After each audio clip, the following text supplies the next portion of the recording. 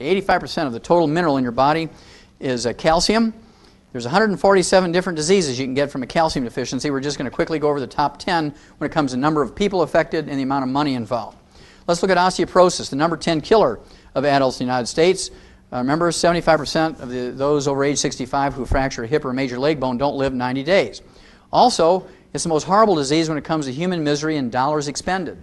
Osteoporosis, think of the special vans and the lift gates and the ramps and the elevators, the special plumbing in homes and public buildings, special parking places, wheelchairs and walkers and canes. Think of the beds and the chairs that are little electric motors that lift you up when you can't stand up by yourself. Physical therapists, joint replacement surgeries, pharmaceuticals, doctor's visits.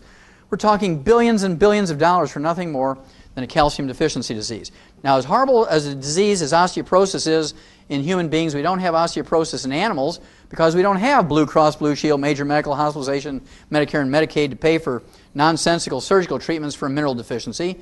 We've learned that by putting animals who are weaned off their mother's milk on calcium, as soon as they're weaned, they won't get arthritis and osteoporosis. It's amazing how that works. Receding gums.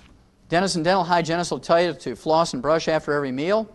If you believe that works, I have some oceanfront property in Montana to sell you. If you have receding gums, periodontitis, gingivitis, pyorrhea, loose teeth, bridges and plates, you actually have osteoporosis of the facial bones and the jaw bones.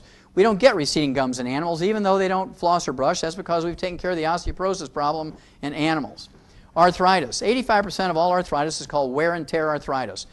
Osteoarthritis, degenerative arthritis, ankylosing spondylitis. These things are nothing more than osteoporosis of the joint ends of the bones. Hypertension, high blood pressure, as you've learned, has nothing to do with salt or salt restriction. 85% of hypertension not related to kidney disease, which is most of them, not related to kidney disease, is in fact a calcium deficiency. Insomnia is not a deficiency of sleeping pills, Halcion or barbiturates, it's a deficiency of calcium. Kidney stones, bone spurs, heel spurs, and calcium deposits.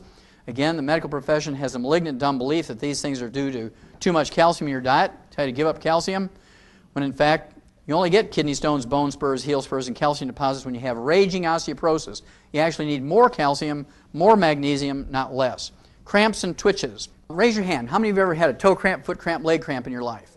Sure. That's the first symptom of a calcium deficiency that most people recognize. So if you've ever had that sometime in your life, you've had a calcium deficiency. Then you have PMS. The University of California at San Diego came out and said that 85% of the emotional and physical stuff of PMS can be relieved, eliminated, and cured. They use the cure word by taking 3 times the RDA of calcium. Low back pain has nothing to do with disc problems.